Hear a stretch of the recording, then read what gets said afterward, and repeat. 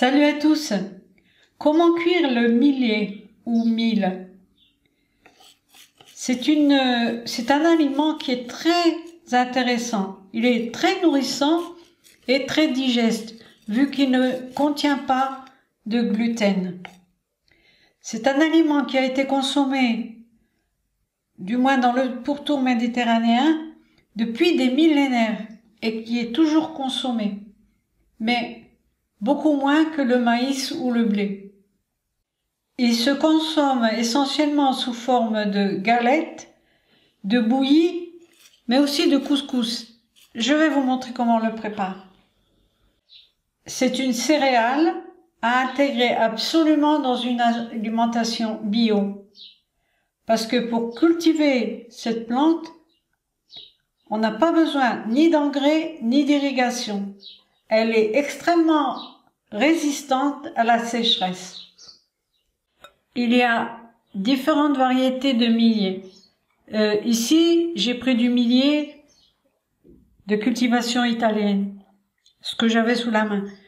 Donc, pour 200 grammes de millet, j'ai obtenu cette quantité en faisant bouillir le millet pendant 10 minutes avec 500 ml d'eau. On a ce résultat. Une espèce de couscous. Et donc on peut en faire ce qu'on veut. Une salade ou autre. Maintenant, avec ça, je vais faire du lait. Je vais simplement prendre une cuillerée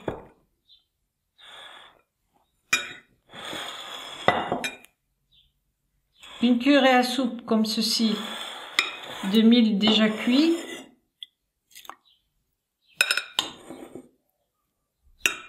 à laquelle je vais ajouter un bon verre d'eau. Il ne reste plus qu'à mixer le tout pendant quelques secondes. Voici ce que j'ai obtenu.